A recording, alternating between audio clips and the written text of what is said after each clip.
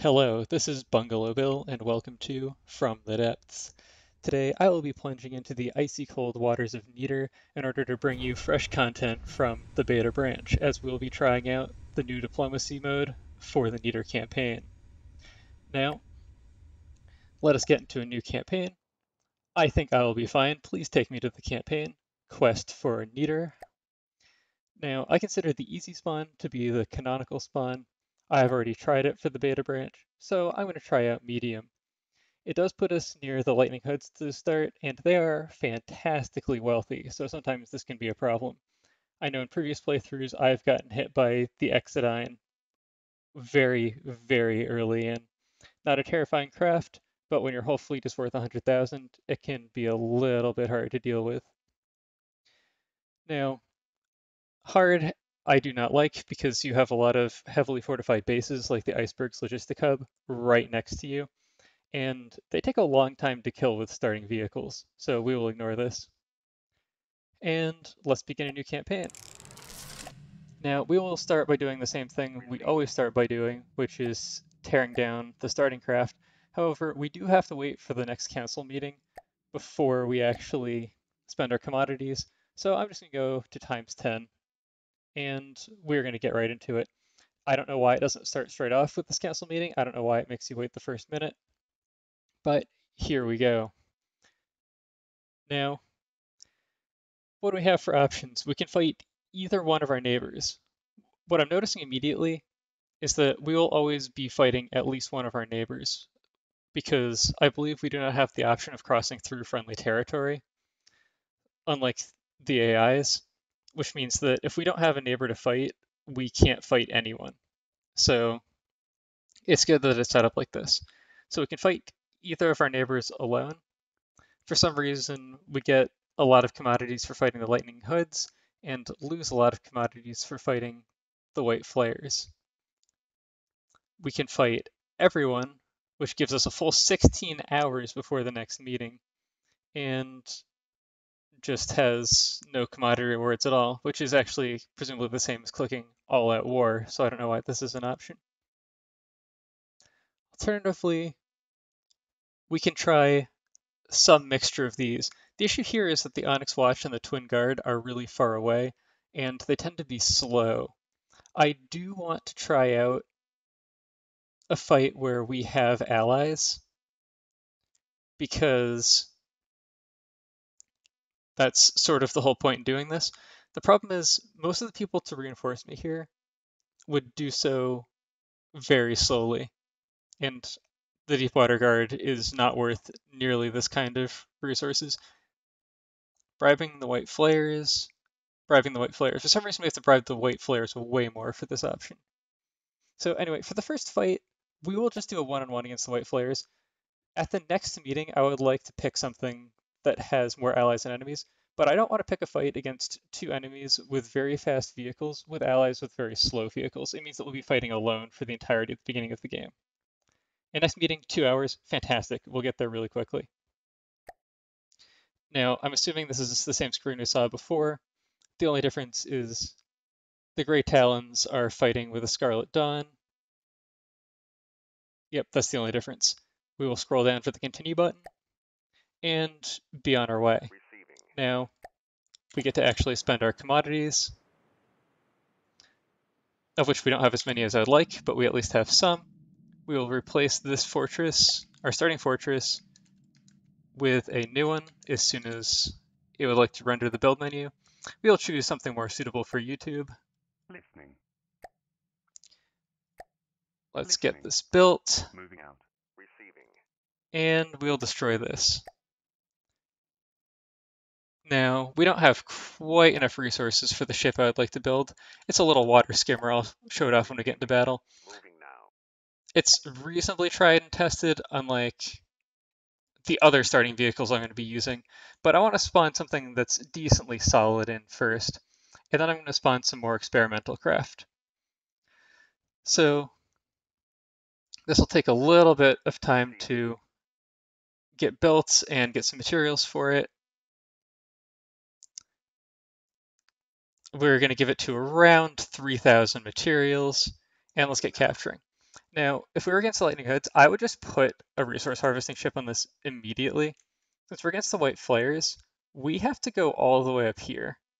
Now, the issue is we are making such small amounts of money that I don't want to be limited in just capturing these one at a time.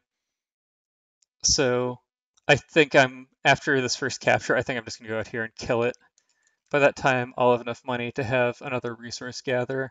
Listening. We have no active defenses on this water Moving skimmer. now. We're entirely reliant on speed, and this thing's kind of near land, so we might not be able to let the AI do its normal thing of just circling the enemy. It might crash us into land. We'll have to see once we get into the fight. Adjust the battle slide Receiving. size all the way up, put ourselves on the boat, and spawn in. We will pause the game, and this will let us look at our little water skimmer. It's got a muted gray and sand color water scheme that I've been using for my watercraft. All missiles, a variety pack. It's got some small missiles that are just a mixture of EMP, frag, high explosive. They're highly maneuverable. They're designed to take out small planes and that sort of thing. Then we've got medium missiles, which are remote guided or which are remote guided and HESH. And these are just designed more to punk out some small craft that can't deal with HESH properly, but they're not quite as agile as the small missiles. And then we're fighting the ever so common Flayed Monastery that you get to see plenty. It's already launching its first missiles. They look quite nasty, although the missile firepower doesn't actually turn out to be that much because these are just small missiles. Receiving. For now, I think I'm going to Moving now. direct my water skimmer, the skate, over here because even though there's enough distance between the Flayed Monastery and the land for it to circle, the pathfinding is a little janky, so I'm not sure how well it would work. We're now within range and are firing our missiles and taking some incoming fire in return. Actually dealt a respectable amount of damage for us for such a early fortress. Now, we've got some EMP mixed in here, and this does not have a lot of EMP defense. This could either end very early or take a long time. There can be a lot of RNG with these early fights. We'll have to make sure that we are staying close enough to actually fire. It looks like we're not, Receiving. Moving so we now. better get in closer, otherwise we're just going to take damage for free.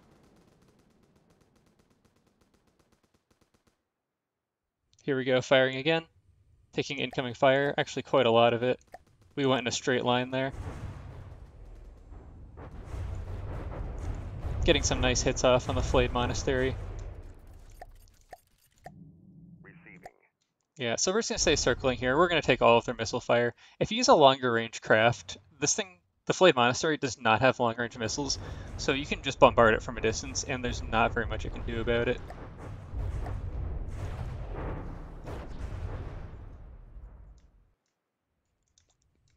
It looks like it can't fire anymore.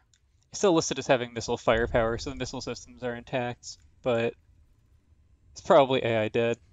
I can't really ever find the black text, but yeah, it says AI dead over the low health. We'll let that despawn, Receiving. put our vehicle Taking back into command. auto mode before we pull it so that we won't forget. Receiving. Listening. But while we're doing that, we're going to send a harvester over here. Moving out. We'll have to watch out because the white flares will more than likely go and kill it at some point. But this resource patch that we just have obtained is worth so much more, 88 per second, than the 32 per second starting one, almost 3 times as much. We really can't just not have this, given how many resources the white flares have compared to us.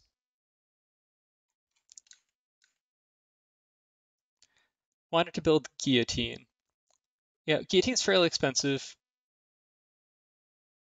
and they're approaching the amount that they could build it now if they want to. We could also commerce raid them, but I'm not going to. I'm going to let them collect these resources.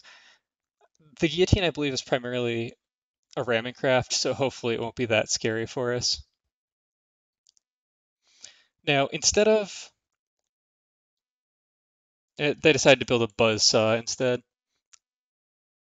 45 meters per second, not the fastest. I'm going to slow down time a little bit anyway. We may not complete this capture in time. Receiving. It's a little bit unfortunate, and it means that we are probably going to need more vehicles. Yeah, it looks like this capture is not going to happen in time. Moving now. So I'm going to go off, abandon this capture at 85%. It's a little bit Listening. unfortunate. Move my character over here, and we're going to spawn in. I don't have these in the quick menu because they're still works in progress. I'm going to spawn in the Beetle. It's a little early game airship, primarily based around APS because I want to mess around with APS on a Listening. cheap early Moving game out. craft.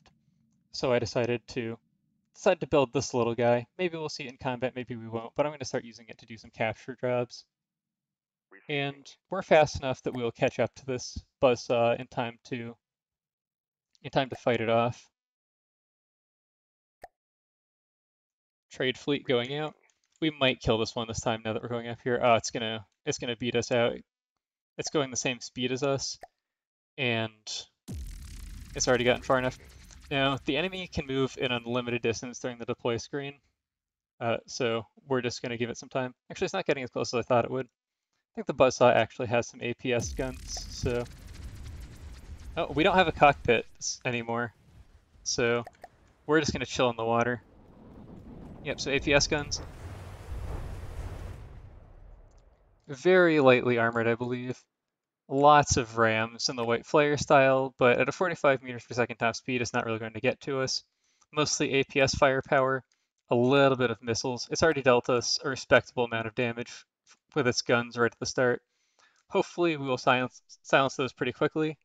Moving to myself when I'm trying to move to my craft, just to see what it's already done. Yeah, just a little bit of armor getting taken off the side. Nice ammo storage. That won't chain react though. We've already taken out something critical. It's still firing at us though. We're probably gonna have to go repair after this.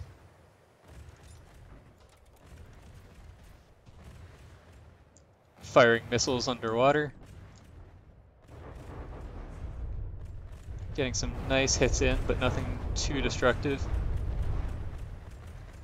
It might despawn from the going out of control though, and it's probably having trouble hitting us that hard firing this distance underwater with a kinetic weapon. I'm surprised it's survived to Hesh this long. Usually white flares craft just explode as soon as anything with Hesh looks at it. But 20% armor cost is reasonably high for a cheap white flares vehicle, so that might be part of the reason. Oh yeah, it's probably highly reliant on some hydrofoils to maintain balance, and it lost them. I know the feeling. I'm using a water skimmer. This thing does... So, this thing, I tried to move to it again. Receiving. The skate, although it's a water skimmer, Receiving. it Moving now. can maneuver without the hydrofoils. If I designed it to do so, it could work purely as a thruster craft. Moving now. We're going to send it back for repairs. Listening. The Beetle's fairly economical, Moving so out. we'll leave it with this amount of resources. We may have to evacuate this vehicle if another enemy comes in. Fortunately, my harvesting vehicle is very fast, so it shouldn't be that much of a problem. Oh, we're also bringing a lot of resources back with us because we took them all. Listening. Took them all from here, so I'm actually going to use it to build another Beetle for capture jobs, as well as to repair the vehicle, the skate incoming. Set the time back to times 10. Listening. Moving out. Get this Beetle built up pretty quickly. Receiving. All right, we're going to send the skate Moving back now. out onto guard duty. Listening. We'll Moving out. capture this one. I don't really want to take all of these down at high Loreham until I have a little bit more power and not in the form of water skimmers because water skimmers are a pain when fighting these coastal fortifications. It can be a little hard to get close enough to fight them without accidentally running yourself aground. I would like to take out some of these trade fleets. They're already starting to accumulate a lot of resources. Receiving. So I Moving should see if now. I can head one of these off. It is going pretty fast, so I'm gonna have to try to kill it on the way back. Receiving. I really didn't want to do too much commerce rating, but it seems a little bit as fair. They're completely ignoring me. They should at least acknowledge my presence. Receiving. Well, here we go. I only feel a little bit bad for the white flares. Also, this isn't a completely unarmored or unarmed vehicle, so not a war crime. And anyway, if it's a merchant vehicle, they should be surrendering. It's already launching off some missiles. 27 missile firepower, and with our 0 active defenses, we're just going to be tanking all those to the face. So hopefully we do okay. I see some hash coming through. Unfortunately, we're hitting the nose. Looks like a giant steam drill coming out the mouth, which won't actually do anything, but looks kind of cool anyway. Have to appreciate these craft to some extent.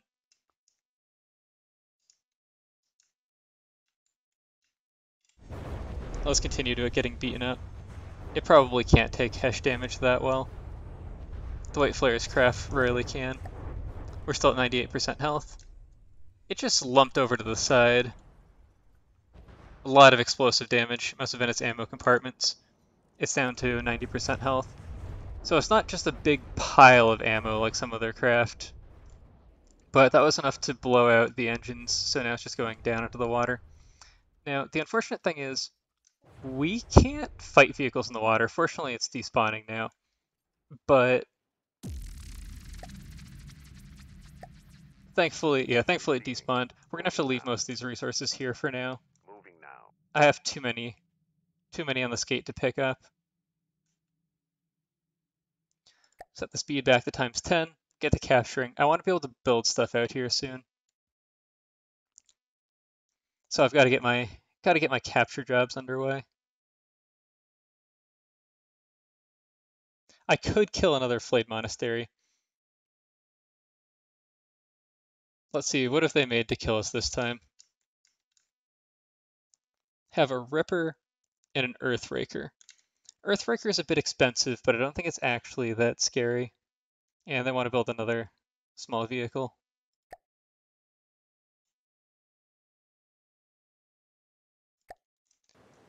I don't intend to save Scum, but I should save at this point, as this is from the depths, and sometimes during battles, my vehicles will just teleport out into nowhere, so... Or just randomly explode, but more common for me is that they teleport out to not in Numberland somewhere where it is all homogeneously blue, and then the game crashes. Doesn't happen nearly as often as it used to. Missing a little bit of stuff out of the bow. Fortunately, this isn't our actual AI. It's a little bit of extra processing power for some of the missiles, but it's not the end of the world if we don't have it. Taking a respectable amount of damage from the Earth Ripper. A lot of damage from the Earth Ripper. Actually, we can't afford to get killed by it and salvaged. We won't have anything left.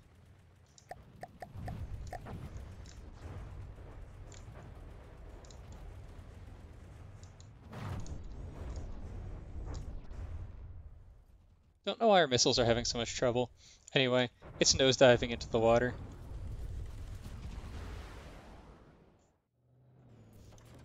I decided to give them a little bit of guidance help, but it doesn't seem to be helping.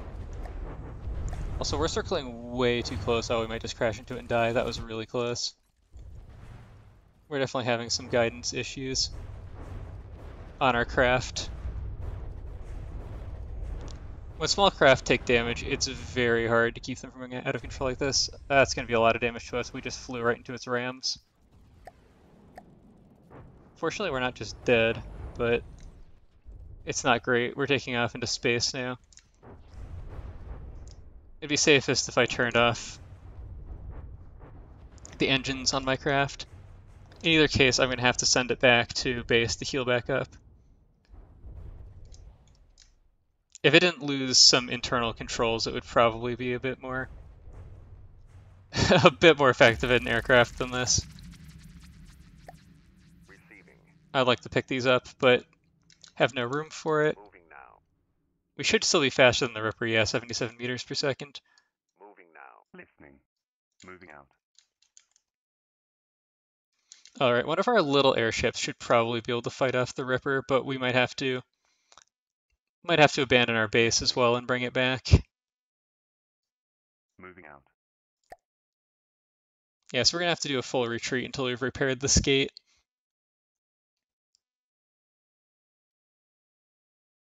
Receiving. Listening. I don't know if this is gonna count as being defended or not, but we'll give that a try. Skate's taking a while to come in.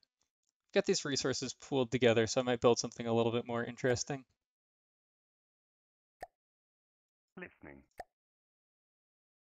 Oh, this isn't done building. This is gonna be a little unfortunate. We're probably just gonna get wrecked. That's not great.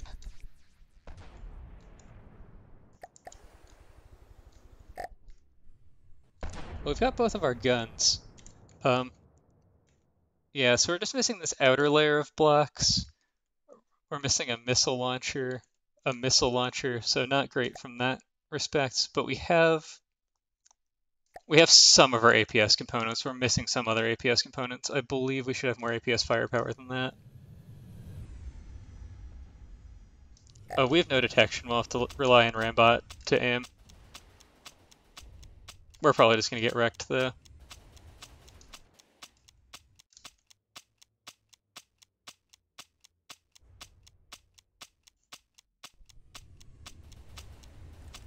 Oh, we'll come out and kill this with something better. Okay, I only have so much patience. Usually I don't use Rambot to fight at all, but come on. This is really the Somali pirate simulator. And I don't really have trouble with losing a small craft like this early in the game, but I only have so much patience if it's going to take them this long to kill me.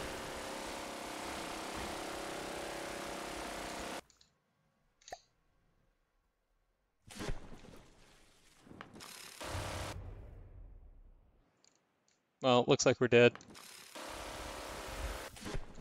Listening.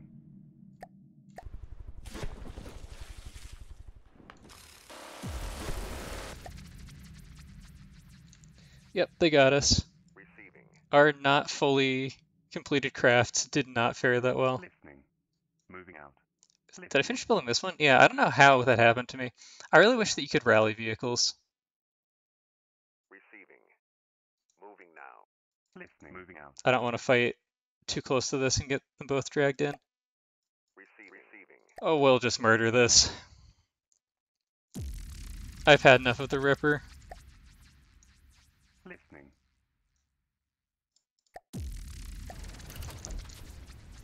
So in the pre-fight screen, it was going for my Beetle, but that was because it was following the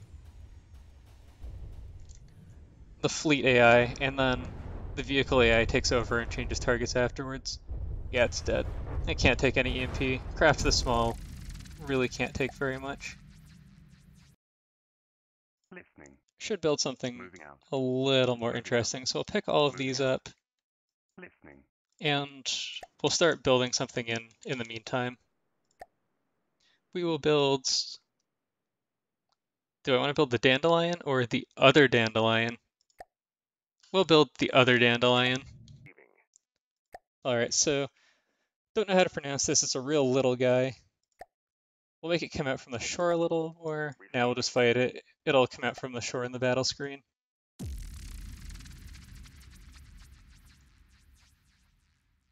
Let it come out. Let it come out. Alright, we're good. Begin battle.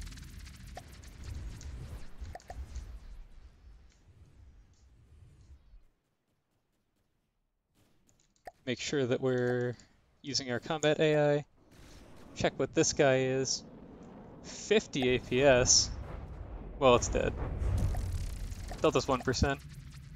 Should check that what those shells were. They're probably some small frag or something, I don't know. Moving out. Receiving. Moving now. Actually, we need to expand our area of influence a bit. Get back to some more mining. So they need to build another trade fleet, or these just aren't going to be doing anything.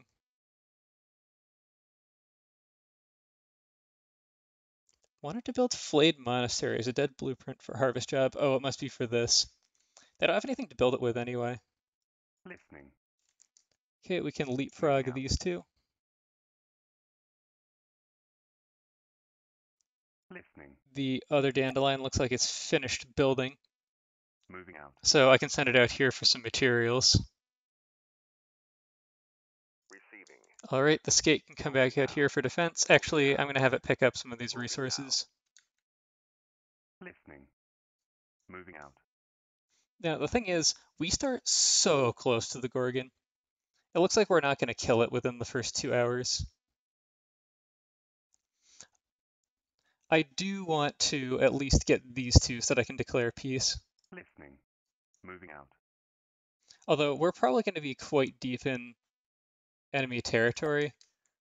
Receiving. So Moving now. if the white flares do declare, or if we do get into a council meeting in the next hour, we're not going to have much of a choice but to fight.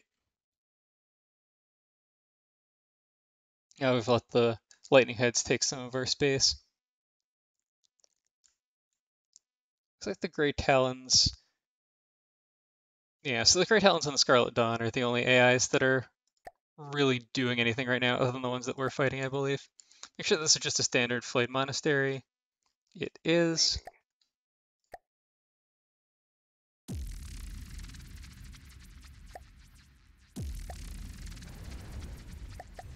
I don't really want to risk the additional 25,000 materials on the skate, but we're doing it.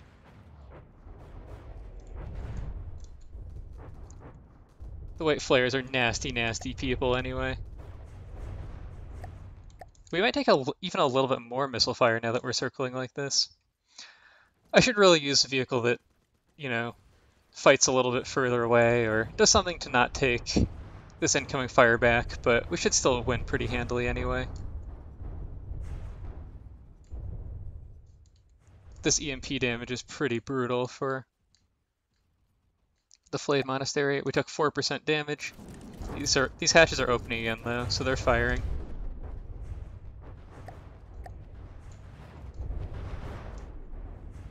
So as we can always retreat if we have to, but we're getting some reasonable EMP damage in. Where did my glass go?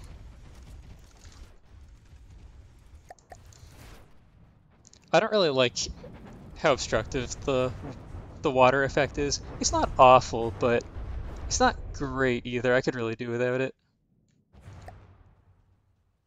They still have all their missile firepower. We're actually down a pretty substantial amount of health. I should probably switch broadsides. Looks like we've lost an ammo compartment. This is before I started using the smaller ammo storages and mixing them in a bit better with the armor. But it's AI dead. We've got them. Gotta repair again though. There's something this small made out of lightweight alloy that isn't dodgy enough to not take missile hits. You're gonna take some damage. We'll repair here once the capture's done. I'm not sure the white flares are really going to put out much of another ship. I'm going to try to stay at war with them after the council meeting though, because, well, they're just pushovers at this point. It's just free real estate. Have we finished this beetle yet? 37%, not even close. Man, captures take forever. Listening. Moving out. Well, this is unfortunate. A charger. I don't know what this is. Not that expensive. Hopefully we'll be fine even with a crippled skate. Listening. I believe that is enough from the depths for one night. we have another vehicle, the other dandelion, waiting in the wings for its first sortie at the beginning of the next episode, along with our first council meeting. I hope you've enjoyed watching us in our quest for Neater, and I hope to see you again soon in From the Depths.